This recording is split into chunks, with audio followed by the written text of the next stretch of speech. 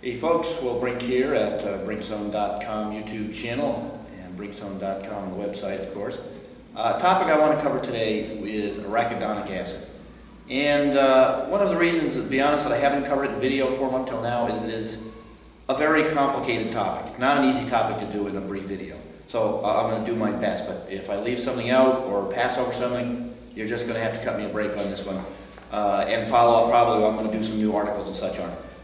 So arachidonic acid is from the omega-6 class of fatty acids. It is derived from linoleic acid. If you know your basic fatty acid categories, omega-3, omega-6, omega-3s like fish oils, flax oils and such, omega-6 can come from other sources.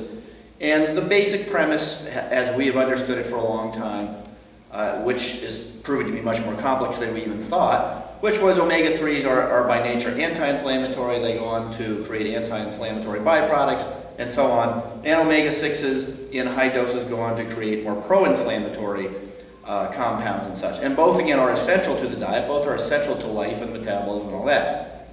The real issue is really in ratios and amounts.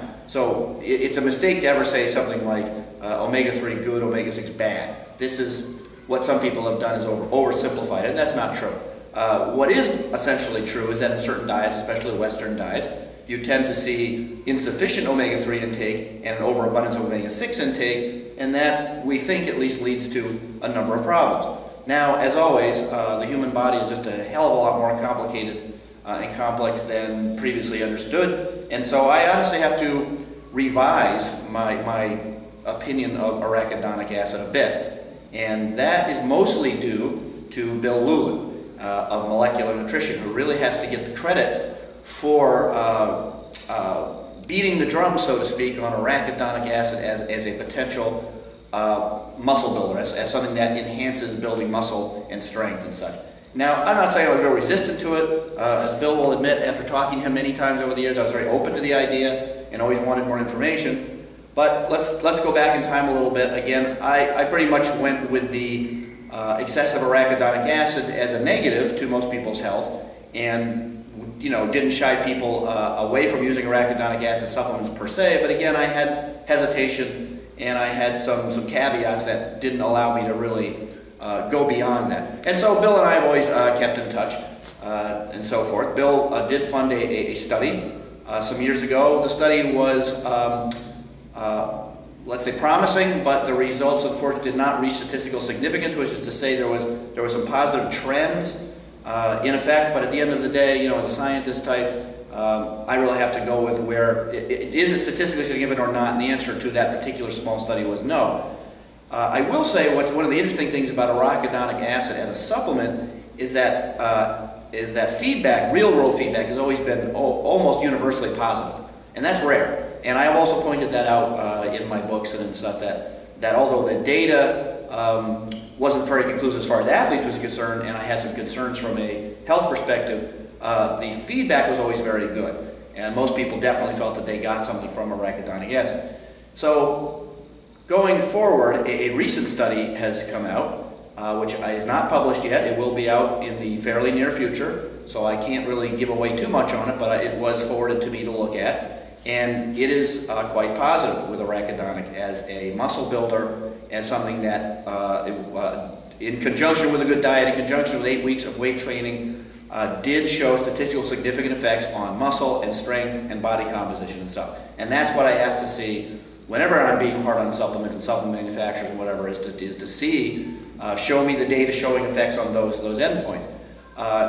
There is now also, from a safety perspective, there really is quite a bit of data now showing that small amounts of arachidonate fed to people, about a gram to a gram and a half, are perfectly safe.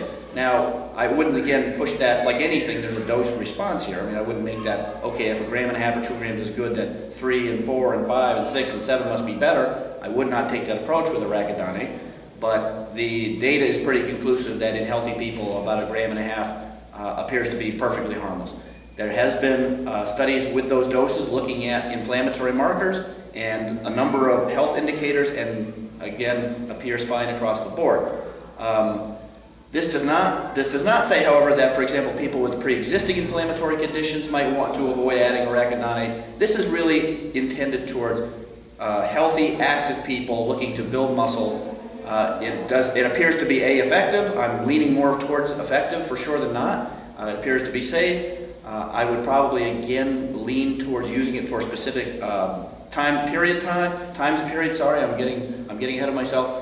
But 8 weeks, 10 weeks, what have you, I would probably cycle the stuff on and off. I would not just probably remain on a gram or 2 grams of arachidonate indefinitely, because you are, of course, getting it from other food sources, such as beef and eggs and so forth. So, again, I'm sorry if this is a little bit all over the place, but like I say, this is a really tough topic to cover definitively in a simple video. Really, it's all over the place, and I know people are going to have additional questions, but I'm just trying to update my position on arachidonate. I will also be following with some extensive articles at some point in the future to get into more details, but for now I have gotten questions. I'm going to give it a partial, mostly a thumbs up to healthy, active people looking to add muscle mass.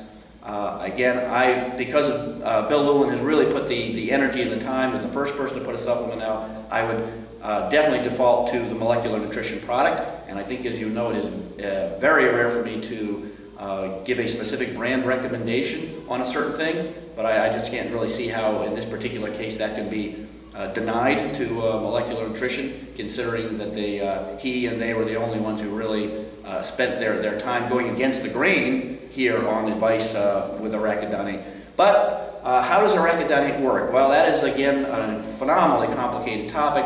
It does have to do with, again, when you lift weights, there is an inflammatory cascade that has to do with signaling, muscle signaling, that is essential for the muscle to then respond to the weight training to build muscle. There has been some recent studies, for example, actually showing that high-dose antioxidants taken right with weight training actually can be a negative to potentially to gaining muscle. And that's a whole other area that people are looking at. I personally am not going to worry too much about my antioxidant intake. I'm going to keep taking my antioxidants, but I'm not going to probably take them in high doses right around workout time. Again, the answer is not totally clear there, but what we do know is that arachidonate, an inflammatory cascade that has to do with cell signaling, is essential for building muscle, and that's probably where arachidonate is doing its thing. And I think there are some good articles, there is some data and such, and I will follow up on that in more detail in the future. So I hope this brings together everything you wanted to know in a fairly short video about arachidonate as a supplement, and I will have more info for you in the future. And you might want to sub up. As you can see, I give details and insider info you're just not going to get on other sites. I don't pull any punches. And there's also free 5 reports in my newsletter you might want to check out. I'm going to keep pointing here because that's where it's going to pop up. And I'll see you all on the Brink Zone.